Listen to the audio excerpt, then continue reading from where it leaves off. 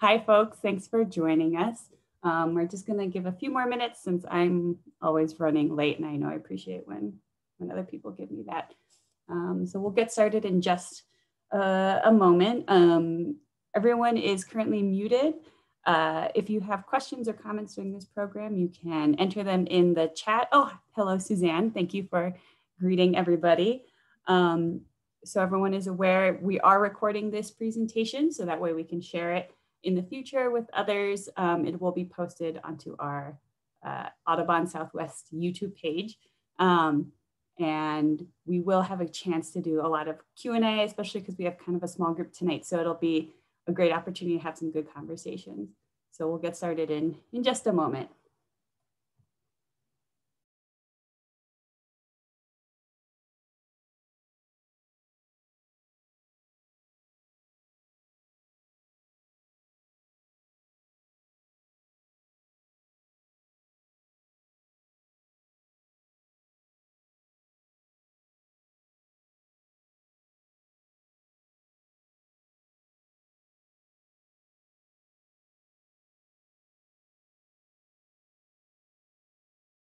All right, so it looks like we don't have anybody else in the waiting room, so we're just gonna jump right in. Oh, we do have one person. Good evening, my name is Katie Weeks. My pronouns are she, her, hers. I'm the Director of Community Education for Audubon Southwest. I am normally based out of the Randall Davey Audubon Center in Santa Fe when we have offices. If you ever get a chance to come and visit, I hope you do. We've got some wonderful trails.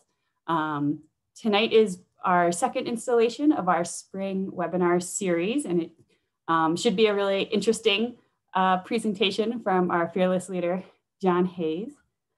Just as we get started with some housekeeping and Zoom basics, I know we're a year into Zoom, and I feel like I live on Zoom, but I know that's not true for everyone. So this is theoretically what your screen looks like. It might vary from computer to computer. As a courtesy to everyone, we just are going to have everyone stay on mute just because Zoom doesn't do well with multiple conversations. We do have the chat box open.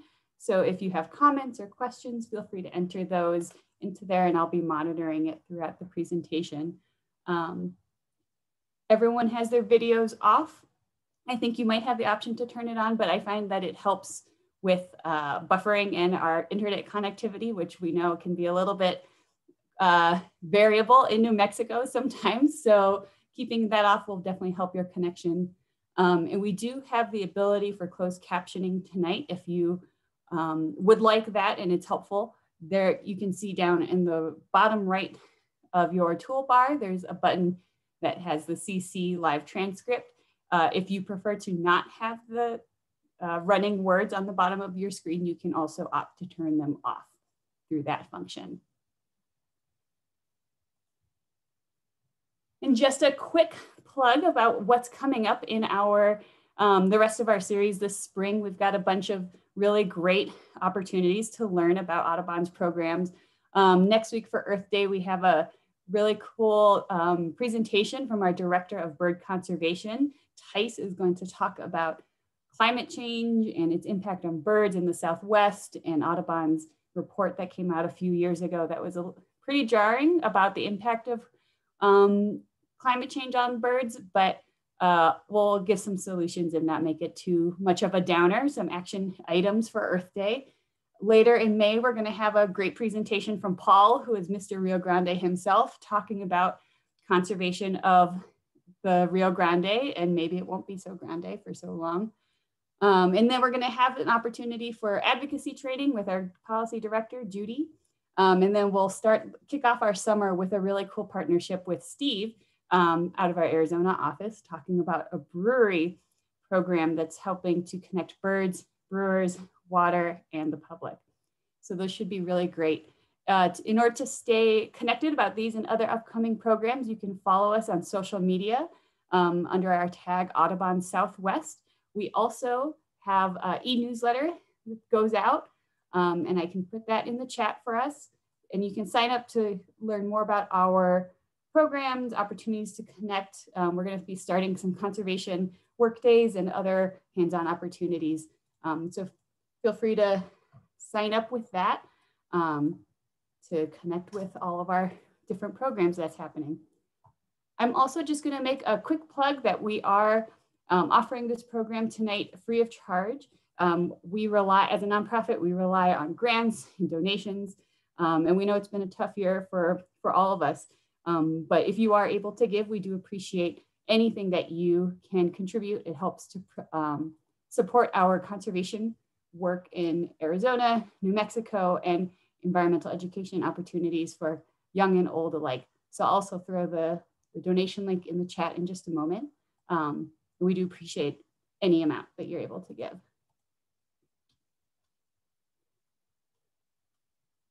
I have to make sure I got the right link and I didn't just give you guys two of the same thing.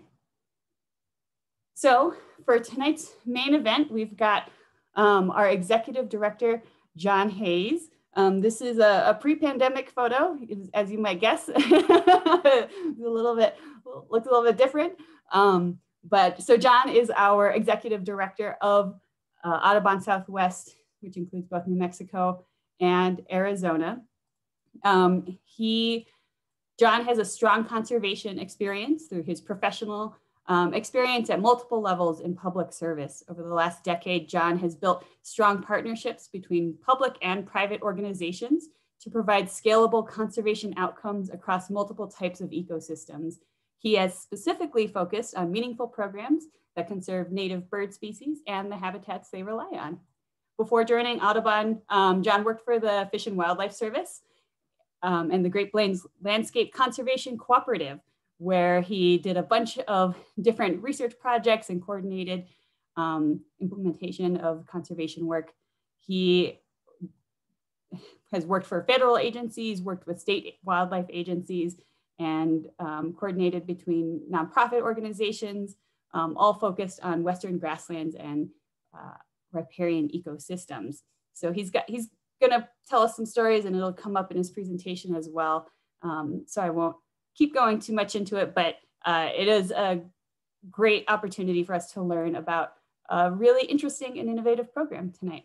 So with that, Jon, I will let you take it away.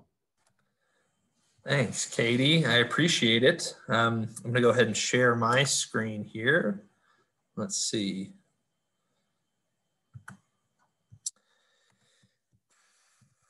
Let's see here. Okay, are we good, Katie? Are you seeing it? Yes. Okay. Okay. Hey, everybody. It's great to have you folks join us tonight. It's a relatively small group, and so I think there will be some time for discussion at the end, and I hope you guys take us up on that. You know, we know that you know, the conversation around grazing and livestock, the livestock industry and conservation is one that can be a little somewhat controversial at times for bird conservationists and for environmentalists in general. And so, you know, we want to make sure we leave time open for some dialogue and to talk through some of this. I've spent most of my career, as Katie gave a long bio there, but what you guys need to know is I've by and large committed my conservation work to really looking at the grassland landscape, the Great Plains in general, and trying to find ways where we can make both the industries that we rely on for food, fiber, and fuel in this country able to sustain alongside grassland bird populations and other wildlife in these landscapes. And so this is an area that's near and dear to my heart. I'll come across a bit in this conversation, but it's also an area I know there's a lot of differing opinions and a lot of critical thoughts needed. So we invite some conversation after this. But what you guys are going to get tonight is a crash course, all right?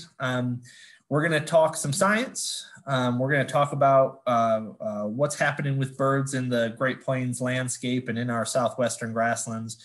We're going to talk about how grasslands function, what a grassland is when we use that word, how we manage those landscapes for the benefit of both the livestock industry, but also the wildlife habitat that it provides. And then a really unique approach that Audubon's taken called our conservation ranching program, or some people call it bird-friendly beef, which we'll talk about. And then we'll touch a little bit about what else is going on in the bigger picture with grassland conservation in the US. So let's start here though. And I'm going to get the doom and gloom out of the way, because one of the things that folks in the environmental conservation community are quite often charged with is that we give too much doom and gloom and too much bad news. And so I'm going to get some of that out of the way, and we're going to spend the rest of the time being hopeful. But what I want to show here is this, the results from a report that came out in 2019 that got pretty widespread publicity. So you might have seen this, but basically, the Cornell Lab of Ornithology analyzed close to 50 years of breeding bird survey data. This is a survey that's been going on across the nation since 1965 was the first year, where talented and skilled bird observers go out and they drive a 25-mile route, stop every half mile, and count the birds they see. And so it's one of the longest, most continuous and largest data sets we have looking at bird populations. And from that, we were able to say that 3 billion birds, the bird abundance, the sheer number of birds in the US has declined by 3 billion in just 50 years. It's scary stuff. It's even scarier in certain areas that felt this decline more heavily. And based on the talk tonight, you can probably guess that one of those areas where these losses have been concentrated have been in the grasslands, on the Great Plains of the United States. So in the grasslands alone have lost 720 million of those 3 billion birds. So close to a quarter of that bird loss has happened in the grasslands. And if you look at just those birds that live there, we've lost about half of them, about 53% of the number of birds. So if you can imagine driving across the prairie, either in eastern New Mexico or Kansas, Nebraska, Oklahoma, wherever you live, even in Arizona and in some of those Sonoran and arid land grasslands, you could expect to 100 years ago have seen twice as many birds as you see now.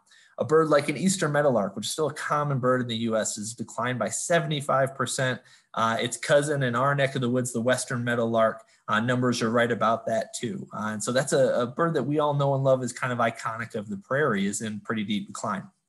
So one of the things I like to do with these talks is to dive a step further than this to show you some individual birds, and some of my favorites actually. So the grasshopper sparrow, diminutive little sparrow bird, one of these little brown birds that we talk about. It's not called the grasshopper sparrow because it eats grasshoppers or because it's the size of a grasshopper, but actually because of its song. It's this long trill that I'm not going to try to imitate, but it's iconic of open prairie, wide open country. And I'd encourage you to learn that sound, because next time you're out in the prairie, you might be able to pick it up. But here's what the population of grasshopper sparrows have done over the last 50 years. This is the same data set that I showed that the 3 billion birds lost report used. That's a pretty scary population decline. This used to be one of the more abundant birds you would see on one of those breeding bird survey routes, and it's just not that often we're seeing them anymore. Another one, a lark bunting. For those of you in New Mexico, this might be a bird you've seen in our grasslands. It might not. The lark bunting uses eastern New Mexico primarily as a migratory flyway, although we do know that they breed in northeastern New Mexico, southeastern Colorado. It's actually sort of a population hotspot for them in their breeding grounds. And then they winter, likely some of those birds are wintering in southern New Mexico as well, and in southern Texas. When they're in their wintering grounds, they lose this, even the males lose this striking black and white coloration, and they look a little bit more like a brown, another sparrow, although a little bigger. The population of lark buntings are what we call eruptive, in that they have these big boom bust cycles. They go up and down. But if you look at that population chart, the consistent story has been a decline, even with those annual variations.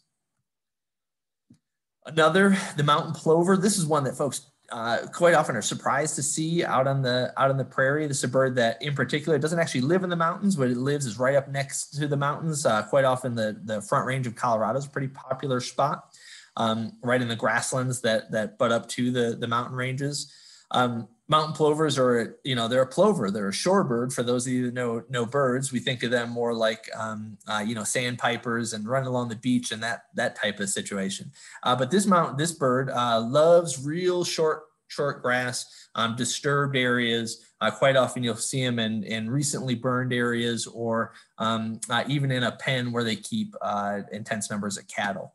A bird that's less common, but showing no less of a severe decline. And once again, a pretty scary one as well.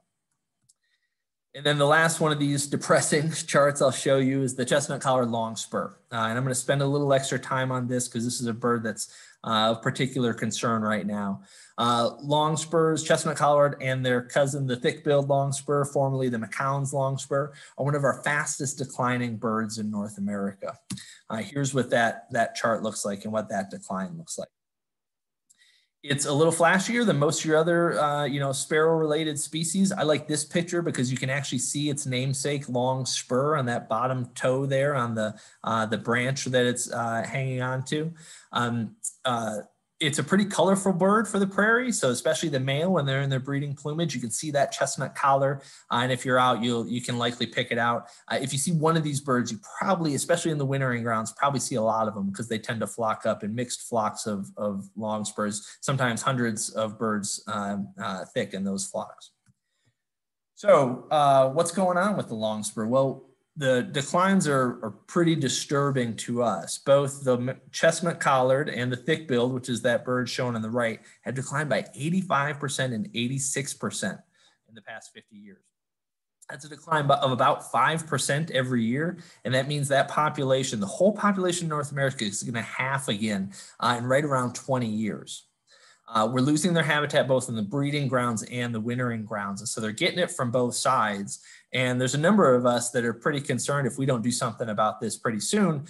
In my career, we might be talking about the extinction of this bird on this landscape. What's that landscape look like? Here's an area, here's an idea of where these birds spend their time. That chestnut collared is a bird that spends quite a bit of quite a few of those birds spend their winter in New Mexico and in West Texas and in northern Mexico. Much of that area where both these birds are overwintering is what's considered Chihuahuan desert grassland. And so it's a grassland, but a little drier than we think of like the Great Plains, or we think of Kansas and the rolling green hills. This is a little more deserty, but there's definitely a grass component, and it's grazing land and rangeland as well. So what's happening on the Chihuahuan desert grassland? Well, it's just one example of the way we treat these areas, quite honestly. This is a picture from just this past year down in southern New Mexico, where one of our biologists was doing bird surveys. This gives you an idea of what we call the range condition in an area. And now, just so you know, this isn't naturally what this place is supposed to look like. Although it's dry and somewhat deserty, you should still have some of these shorter stature grasses like the grommas, black gromma, blue gromma, tobosa grass, sand drop seed, some of these really dry, sandy soil adapted species. But what we've seen here is we've seen some pretty significant grazing followed by years of drought, which are becoming more and more common. And what results is almost no standing grass that these birds need. I'll get to why these birds need that grass in a little bit. But the added stress that we're seeing in the Chihuahuan desert grasslands in particular, and could be is similar in other landscapes as well, is the impact of a number of different types of development. So we've seen soil loss and desertification from historic overgrazing. In some places, we've lost over 3 feet of topsoil as a result. But we also see mineral extraction. In the Chihuahuan desert grasslands in particular, that's where the Permian Basin is. Much of it's made up of the Permian Basin. And this is a picture on the left of well pads in the Permian. When we do that to a landscape, when we turn it into an industrial zone, it's no longer bird habitat. And I'll explain in a little bit why, but I think it's a pretty important thing to note. This picture on the right is a USGS survey marker. And if any of you guys have been outside before and out in the public lands, you'll see these things. And when they hammer them in 50 years ago, 100 years ago, this one's from 1940, they do them flush with the ground. So that thing's supposed to be all the way in the ground. So that shows you in the last 50 years how much topsoil has been lost from that area. Absolutely remarkable and pretty terrifying. So when we do this to these landscapes, obviously the birds suffer, and from those chestnut-colored longspur decline, I hopefully you see that. But I don't want to be all doom and gloom. There is hope, and that's where we'll get to in this talk and this conversation.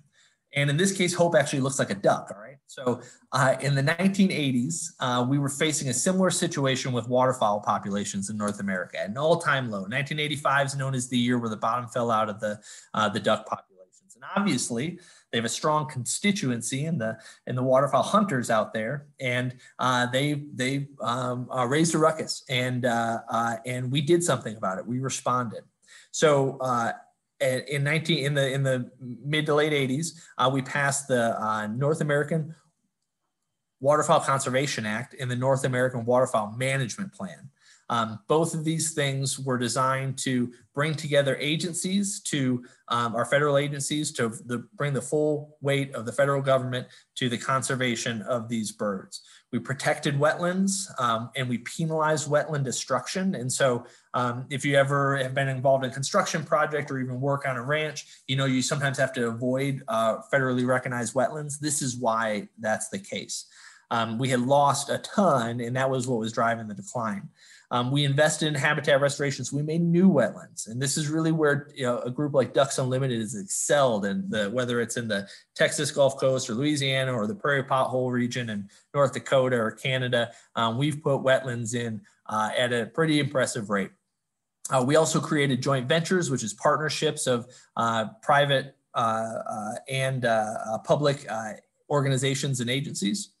And in most cases, we've restored those waterfowl populations. So here's what those populations look like. These are the same time spans that I showed those other more depressing ones of the grassland birds. So you see that not only have some of these populations gone up, but they did so almost immediately after we started really investing in the work. Now, there are exceptions, and in northern pintail is one of them, this bird here on the lower right. That population has continued to decline, and it's something that's scary for us, but it's actually, in this case, for this conversation, it's almost the exception that proves the rule. And that northern pintail, what they really need for their nesting habitat is prairie, is grassland. They need tall grass prairie to nest in. That's where that's their nesting place of choice. So we've restored the wetlands, but in this case, we might not have restored everything that bird needs because we failed to really protect and restore these grasslands that this and some of these other birds are dependent on. So we can do this. We know we can do this, but first we got to learn a little bit about how grasslands work. So here's the science. So if you didn't like your high school biology class, hopefully I can win you over because this is the stuff I love to talk about. I'll try not to talk too fast, and we'll keep it at a somewhat high level because I don't want to bore anybody on a Tuesday night with a science lesson, but I think it's pretty neat stuff. So hopefully you guys will bear with me. And we're going to start at the beginning, the most basic. Why do we have grasslands? Why are some areas prairie? Why are some areas forest? Why are some areas desert? Well, all of those have different answers, but with grasslands, the primary driver is this concept of the rain shadow. Okay, pretty simple idea. If you took a geoscience class in junior high, you might have learned this, or any geography class, really. Basically, the idea is our dominant winds come from the west, bringing warm, moist air full of water off of the oceans. As they come into the continent, they hit mountain ranges, whether it's the Sierra Nevadas or the Rockies or any, and this is on all continents. They hit mountain ranges that force that air up in elevation to cooler altitudes. When it gets that cold air, that cold temperature, that air mass, the water vapor in that air mass condenses, drops in the form of rain or snow at higher altitudes on the western slope or at those high peaks. And what's left is a dry, warm air mass to move down the leeward side of those mountains. The other thing that happens as a result of this is you have increased wind speeds on the dry side of these mountains because it's just simple physics. When you force an air mass or any mass through a smaller opening, which in this case, the top of the peaks and the bottom of the atmosphere, as you push them through that more narrow opening, the speed of that wind increases. So basically what you've got is sort of a natural, almost like a hair dryer, warm, hot air blowing constantly across these prairies. So it results, can you imagine what happens when you have warm, dry conditions? Well, you have fire, right? Now, this is an area where there's a ton of research and a ton of learning yet to do, but we've learned a lot in the last couple decades. One of the things we always used to think was that fire was driven by lightning strikes. Okay? If wildfire, primarily we would assume that if there was a wildfire that wasn't human set, it was a lightning strike, and we chalked a lot of the historic fire regime up to that.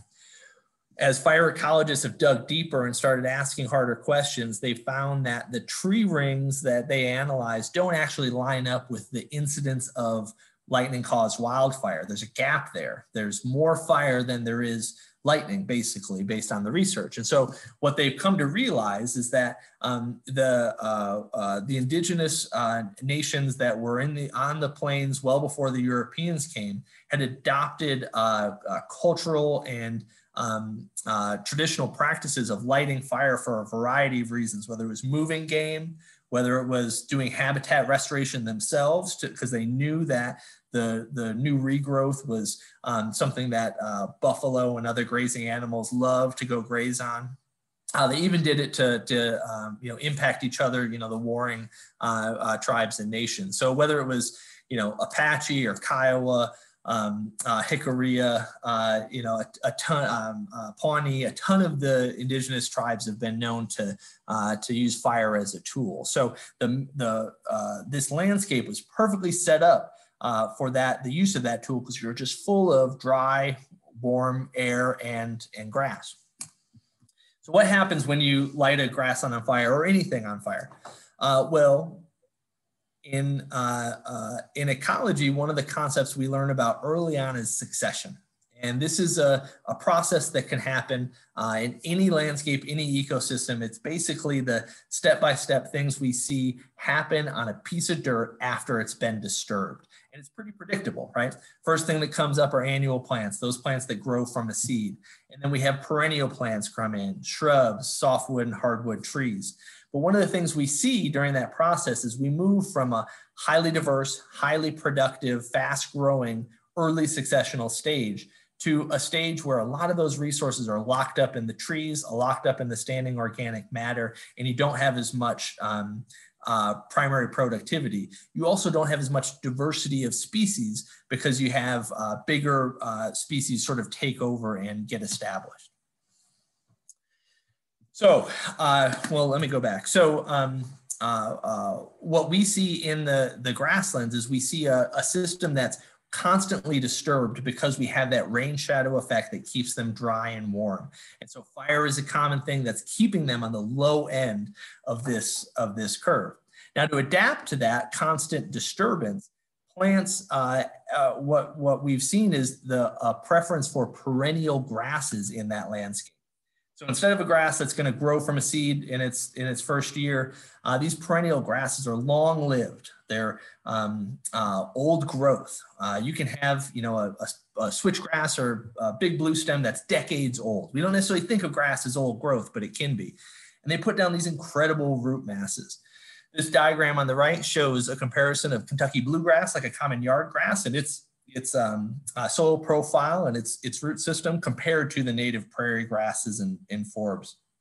And what you see is a pretty incredible collection of organic matter under the soil that allows that grass to store nutrients, also to uptake nutrients from a great depth, and be able to quickly grow after a disturbance. And so these perennial grasses are specifically evolved to be able to adapt to that constant disturbance. Also, with this huge root mass, you have a great ability to uptake water. So these are very drought resistant, and they're just arid landscape resistant.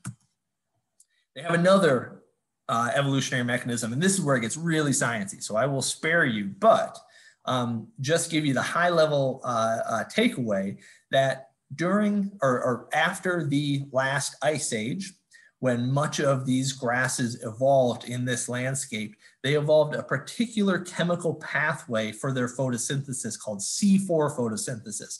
And basically all that means is the part of the Calvin cycle, the metabolism of the plant that releases the most water is actually done in a layer of cells removed from the surface. And so less water is lost to evaporation, and these plants are able to retain more. C4 grasses are often called warm season grasses because they're adapted to do better than other grasses in these warm seasons, and they're drought tolerant as well. So the result of this, rain shadow and these other factors of evolution have been a sea of grass, that stretches from, Kansas City to Denver, right? And north and south, all the way up Canada, down into Mexico, here in New Mexico, and patches in the Intermountain West. We see high productivity, high diversity because of that succession. It's responsive to intermittent disturbance. It does well with disturbances. In fact, it needs it. I'll talk a little bit more about that in a bit. Highly drought tolerant, and there's high carbon storage. These grasslands actually have the ability to store more carbon in them than a big standing old growth forest because of that huge root mass underground and the biotic community that lives amongst it, all the microbes and things. So the carbon in the traditional prairie, or the soil in the traditional prairie, was high in carbon. And now it still retains a huge potential to sequester carbon for us. And then enters this guy. So one of the challenges with a sea of grass is it's like water everywhere, not a drop to drink. We human beings would die on a diet of nothing but grass. We can't metabolize it, but we know the ungulate here, the ruminant gut of the Great Plains bison and other bovines, other cows, have evolved basically a fermentation tank that allows them to break down those grasses into food they can use. So this guy was specialized for the Great Plains. So were these. Pronghorn antelope, another antelope's a misnomer. They're not actually an antelope, but they do have a ruminant gut as well, and they have a pretty effective means of digesting grass. And then even this guy, the black-tailed prairie dog in this case, prairie dogs, we think of them are so small they can't have the impact that bison do, but they're actually one of the as far as scale goes, one of the greatest grazers. Now they aren't a ruminant. They have a more like a horse. They have an extension off their intestines called a cecum that allows them to digest grasses. And then obviously we know that those prairie dogs in particular serve as a keystone species for our grassland ecosystem, and they provide a food source for things like golden eagles and ferrets, and but also homes to rattlesnakes and burrowing owls. Burrowing owls are quite often in some cases obligates of prairie dog colonies. They need those prairie dog colonies to survive, or that's one of the main things that they use to survive, both as a home and a source of food. So we know all these things are interacting, all these different critters, the rain cycles, the fire, the grazing. And then you have a whole nother layer that we often don't think about of invertebrates. The grasshoppers in this case, but there's all sorts of insects that are adapted to life on a specific type of plant or a specific species of plant. These, I said that prairie dogs are often underestimated in their grazing ability. Grasshoppers by mass actually consume more grass in the Great Plains than any other grazer. And so these guys are one of the most important pieces in that food chain, because they feed all sorts of things, like our loggerhead shrike, my favorite bird. This is a predatory songbird, as we say. They actually love to go find those grasshoppers, but also mice, small birds, small amphibians, lizard, those type of things. And one of the things they do is they impale them on barbed wire because they don't have the talon strength like other raptors do to eat them and hold them down. And they also might do that for other reasons as well. But they depend on those grasshoppers out in that landscape. And so do birds like quail. Our scaled quail here, we often think of quail acting kind of like a chicken where they go around and they pick up seeds. But the young quail, and this is true across scaled quail, bobwhite quail, Montezuma gambles, all of them, the young quail particularly need protein from insects. And so and that makes up about 90% of their diet. And so they need an abundant grasshopper population. They need all those insects in those grasslands alive as well. So how do we ensure that all that's working? How do we, as humans, take actions that can make sure that all those things are working together in harmony and that we avoid those catastrophic losses we've been seeing of the last half century? Well, I like to quote my guy Aldo Leopold here. Management is a verb, and I think that's something that's really important for folks to recognize. If we back off and don't do anything on these rangelands or grasslands, quite often they're going to go a bad direction, and they're not going to provide that habitat anymore because we've removed the fire and bison from them. So what we like to say is that game can be restored by the creative use of the same tools which have heretofore destroyed it: axe, the plow, the cow, the fire, and the gun. I'm not going to talk much about the gun or the plow because it doesn't necessarily relate to this landscape, but the axe, the cow, and the fire are the way we manage these landscapes to continue to provide habitat for grassland birds. So let's start with fire. My favorite thing, I'm a prescribed fire guy.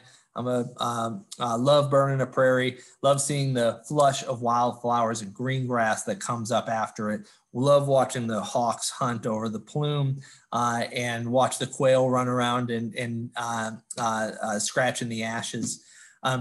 Fire prescribed burning is something that can be done safely in nearly any environment with the appropriate training and precautions.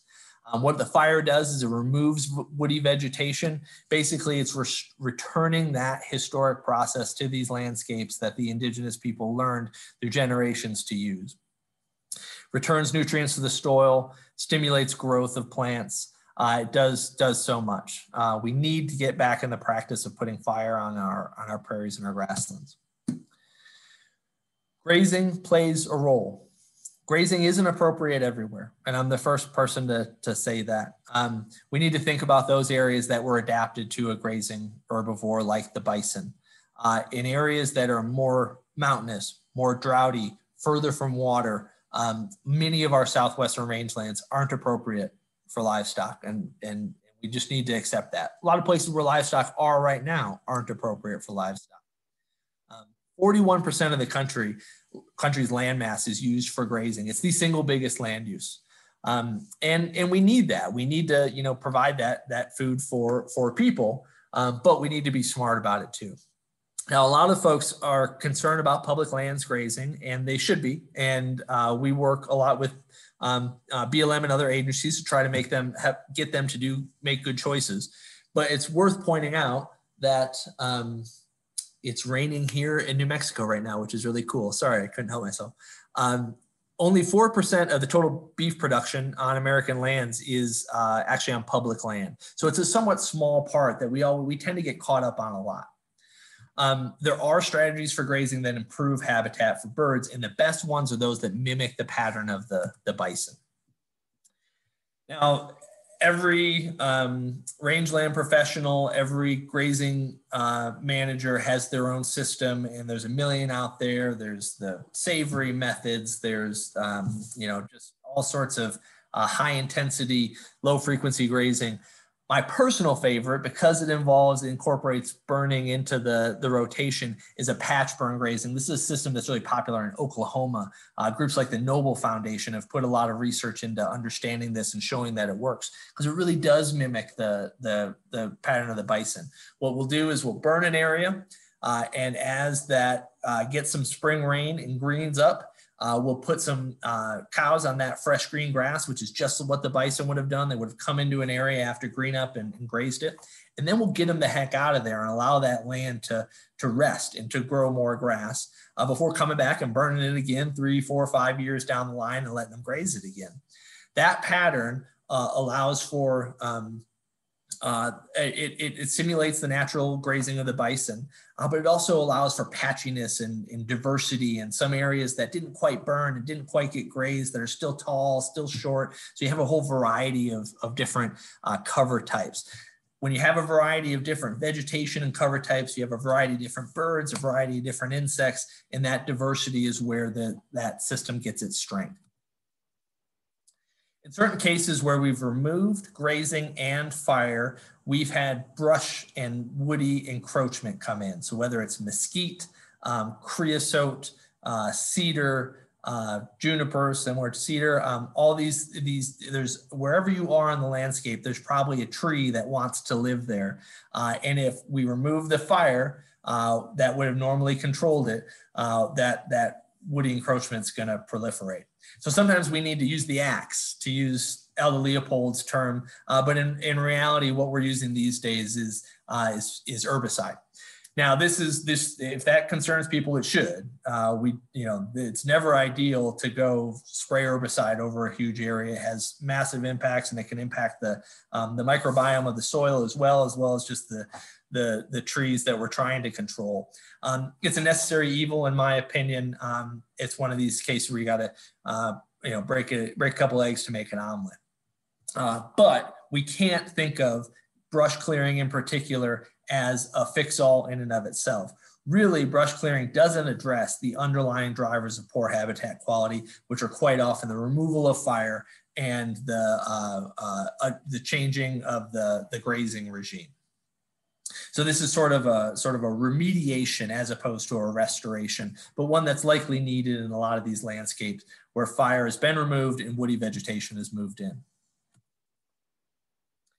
And then as we use all these tools, we need to use them in an adaptive way. And so one of the things that we always work with landowners to do is have a plan in place and have a monitoring system so that plan can be adjusted and improved upon. Adaptive management will allow you to understand your carrying capacity. There is only so many cows, only so many grazers that we can have on any one landscape, and we need to let the land tell us that. The land can't tell us that if we're not listening. We need to link management to the outcomes. We need to change practices when we realize that they're not having those desired outcomes. And we need to be monitoring results to be able to do that. There's a couple different ways we think about monitoring results. Some people just take the old take half, leave half. A rancher will say half's for the cow, half's for the earth, using photo points, rainfall gauges, all these things to understand what the grazing pressure you're having on the land is important. So how do we put this into practice as Audubon? What are we doing to try to promote these practices and try to restore these rangelands? Well, what we've realized is that the practices that I just mentioned for managing this landscape, they cost something. They're not for free. They either take labor, time, materials for these ranchers, for these producers. Sometimes we need these producers to run less cattle. Which means they're going to make less money in some cases. And so we need to think about the economics. If we're going to impact this industry, we're going to do it in a financial way where the economics drive their decision making. So realizing that, Audubon started the Audubon Conservation Ranching program, which, like I said earlier, it's our bird-friendly beef program. It's an eco-label that allows the informed consumer to make a choice about conservation with their pocketbook, to buy a product that they know is sustainably raised. So we create a market incentive for these ranchers to do these practices that are going to allow for a situation like this in the picture here, where you've got a grazing cow and I guess it's either a sage, it's some kind of grouse. And we do that by taking this market-based approach where we incentivize conservation beef, we empower consumers, we reward good practices, which puts us on a path to a more sustainable future. And we do that through certifying ranches. So each one of our ranches, I'll talk about a habitat management plan in a little bit, but they have a plan with specific bird objectives in it. We have willing retailers that advertise, that sell the value of this type of product. know how to sell that value. And then we have the consumers, like hopefully some of you that want to make the right choice with their purchases, and they go and they buy the product that is going to, down the supply chain result in the most good. So everybody always has, skepticism about what we're requiring of these ranchers, and that's good. That's what we need. We need eyes on this. We need folks keeping us honest, because the birds are going to depend on it. So when we enroll a ranch, they have to follow certain protocols. They have to manage the habitat first and foremost. So we have specific needs that are identified based on the birds that we're trying to serve on that given ranch.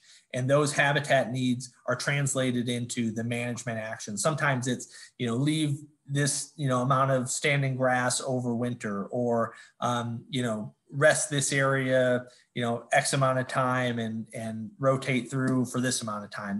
They can be very prescriptive to help make sure that landowners have a guide to do the things they need to do for bird habitat. We have rules around forage and feeding. We don't allow confined feeding. No beef that's served under our label has spent any time in a feedlot, okay? They are all free-range grass-fed beef. We worry about animal health and welfare, obviously, make sure that all practices are humane, and we have broader environmental sustainability goals like pesticide use and those type of things. The rest John, just a much quick of this time area check for you, that it's 6:48. There's different ones for different regions. This is specifically for the Chihuahuan Desert grasslands of southeastern New Mexico. But I can show a different list for the Sonoran grasslands, or the tall grass prairie or short grass prairie. But we have a specific list of birds that are target based on their conservation status for each region. We work with the rancher to develop a plan. Okay, that plan's going to have very prescriptive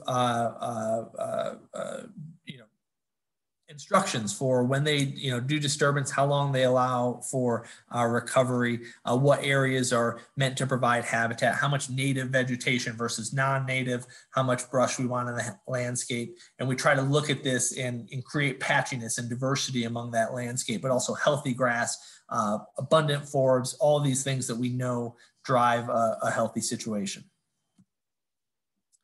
So far, this program's been a real success, and we're excited about it. And we've got some big news just in the last week.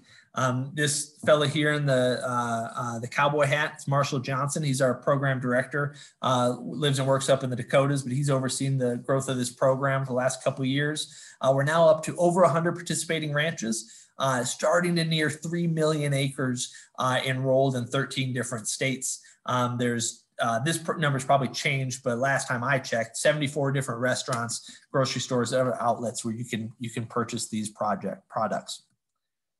I want to give you a couple of those too. And so if you go right now, this is how I purchase our Audubon bird-friendly beef. This can be done from anywhere in the country. Go to bluenestbeef.com and you can actually subscribe for a beef box that gets delivered to your house. Mine comes every other month. It's the perfect amount. I'm actually married to a vegetarian, so I'm the only one that eats it. But it's a great thing to have. You can choose what comes in your box, and it's pretty. And then the big news most recently is we've brought on a new partner in Panorama Organic Grass-Fed Meats. Now, Panorama is the biggest grass-fed beef brand in America. They sell at Whole Foods in a number of states, specialty stores like Wegmans, but even in Texas, they sell at Brookshire Brothers.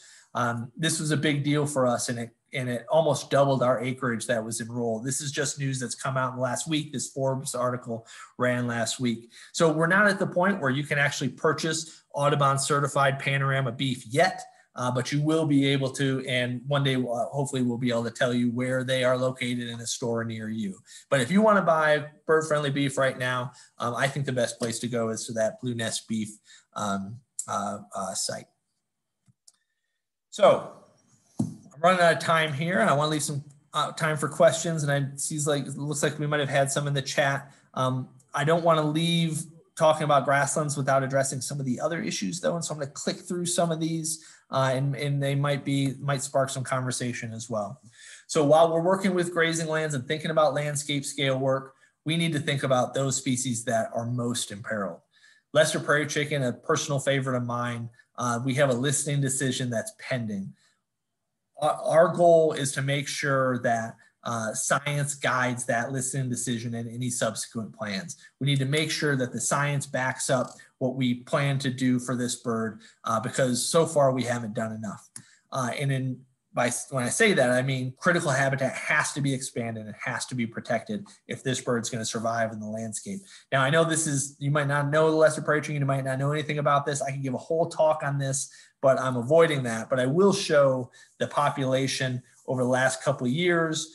For those of you that know this conversation, you'll hear some reports that the overall population has increased, but what's actually happened is one of the four subpopulations have increased, and the other three have actually declined somewhat in the last 10 years. So we are going to be looking with an eagle eye on what the U.S. Fish and Wildlife Service decides to do on this bird. If you want to learn more about the lesser prairie chicken, happy to talk about chickens anytime. We're also part of a big effort with a lot of different groups, industries, agencies, everybody, to create a Central Grasslands roadmap that'll provide a plan for working together across this vast landscape to try to actually do collaborative conservation that can have impacts at scale. I'd encourage anybody that finds that topic interesting to go to the grasslandsroadmap.org and learn about what's going on. It was a process that was started virtually and this summer, and we're going to get started up again in the next year or so. We need to fund grassland conservation, okay? We need to invest. There's a lot of talk about infrastructure right now. I would make the case that our prairies and our grasslands are one of the most critical pieces of infrastructure this country has. It's what fed and fueled this country for the last half century. Some ways we're doing that: Recovering America's Wildlife Act, big funding from oil and gas royalties to states that would take federal legislation. There's been a version of this passed in the House. And if you subscribe to our newsletter, we'll tell you when you can call your representative, call your legislator to advocate for this bill and some of these others. 30 by 30, something that's getting a lot of buzz now. That's this proposal to protect 30% of America by 2030. Once again, legislation. If you sign on to our newsletter, we'll tell you when you can speak up and have your voice heard. There's some conversation brewing about a North American Grassland Conservation Act, much like the North American Waterfowl Conservation Act that I mentioned earlier. A major investment, a major policy change that would come with regulation as well as funding. And then we need to make sure we're having non-game funding for our state wildlife agencies, fully funding our federal agencies, with quite honestly haven't been funded since sequestration, 6, 8, 10 years ago, whenever that was. They are bare bones right now. They can't conserve resources if we don't fund them. We need to make better siting decisions around things like oil and gas and renewable energy. In New Mexico, we just passed the Environmental Database Act, which Judy Kalman, our policy director, wrote. It allows for a centralized database for conservation or for project siting and planning. We need to do landscape level planning. We need to do fix the public land oil and gas leasing system. And so it actually takes into account more sensitive areas and species needs. And we need to do a better job of siting our renewable energy projects, because even though they only make up 2% of the landscape in the Great Plains, every little bit is hurting these birds, and we need to conserve every bit we can. So that's actually all I've got. I know I talked fast and I did not leave as much time for questions as I had hoped, but we covered a lot of ground. So Katie, I will kick it back to you and I will stop sharing my screen. Thanks, Jon. Yeah, that was a lot, but I hope everyone else learned as much as I did. There's always a lot in there. I think one of the things that stands out for me the most is just the idea that grasslands are the biggest carbon capture. That just never occurs, I think, to people. We've gotten a couple of good questions in the chat just before, and I realize we're running up against the end of the hour. So if folks have to log off and eat dinner, do human things, that's totally fine. I'll just plug before we jump into the chat, and that way people can put in some more questions. To sign up for our newsletter if you want to hear about more upcoming events, or like what Jon was saying about opportunities to act and, you know, engage with their local policymakers around things like siting decisions and policy that's coming through.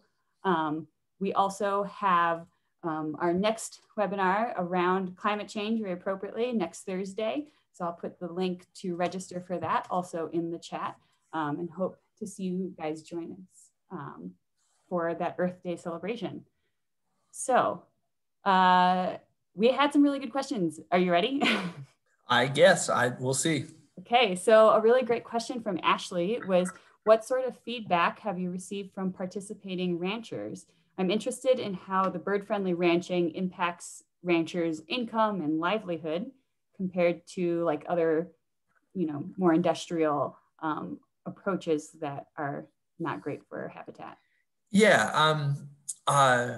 So the feedback from ranchers that have participated has been really positive. So we've seen, you know, the results come across in different ways. It's still early days for this program, but in places where it's been on the ground longer, in Missouri and that area is where it started, we have been able to document pretty significant increases in target bird population. So that's one outcome. We know we can do that. As far as the ranchers go, for a while, almost every rancher we were working with was a different system, who they sold their beef to, who didn't. And so it was hard to compare apples to apples, but we're getting to the point where we're actually being able to see the financial outcomes of this. And we're finding that people are indeed able to charge a premium at retail for having this label on their brand, which is the whole idea of the whole thing. And so that satisfies them if they were able to make a little money. One of the big challenges of that is the supply chain. And so, you know, it's complex, once again, a whole talk in and of itself. But in those ranches where they are able to shorten the supply chain, sell directly to consumers, they tend to do better. Just in general, before our program even enters in, they tend to have a better bottom line. Our program further incentivizes that because it pushes them away from the industrial commodity beef feedlot system. And so we find them entering into more local supply chains, which actually allows them to keep more of the profit themselves. So far the outcomes have been good. And one of the things about this stuff too is that when you do these more sustainable practices, when something like drought happens, you're ready to weather that drought because you haven't grazed all your grass down. And so over the long term, just doing these practices alone, even without the premium, can have economic returns as well. Yeah. That was a hard question to answer quick. It was a good one, though. It was a really good first was. question we got out of the chat. So good question, Ashley. So Suzanne, who's from Florida, is asking how much of the grasslands are treated with phosphate-based fertilizers? I don't know if you know the answer. Florida has a lot of the phosphate, and they just had a big issue dumping a lot in Tampa Bay. Marine is obviously different than grasslands, but do you know if that's an issue for us? So in most of the Great Plains, it isn't. Well, in most grazing lands out here in the West, it isn't, because most aren't fertilizing those rangelands. When you go into like the more eastern grasslands where you do have some more pasture crops like fescue and actually some of that southeast land, there's a lot of that, you are fertilizing those. Here, you're not fertilizing it as much. I think a similar problem that is more relevant out here is pesticide use, is in particular neonicotinoid pesticides, which is the most common class used that not only are decimating our insect populations, but in turn, either by losing the insect as their food base or having direct toxicity is causing bird loss too. And so I would say pesticides more than the phosphate fertilizers. But as you get into the farmland of the East and Iowa and obviously all that, the amount of phosphates that are pumping into the Mississippi River, flowing down into the Gulf of Mexico, causing that dead zone outside of the Mississippi Delta is a huge issue, just not necessarily one of the ones we're talking about out here. Interesting. So if anyone else has more questions, feel free to put them in the chat. We did have several interests about prairie chickens. I don't know if you want to talk about prairie chickens. We'll save that talk for when we get a listing decision and we need to get you guys riled up to advocate for the chicken with us. But maybe that's for another day, another webinar. All right. Well, Sarah Wood wants an entire webinar just on prairie chickens. I would love that, Sarah. We will find a time to do that for sure. Great. Well, does anybody else have any questions for Jon, or you can even just unmute and ask him yourself if you'd like.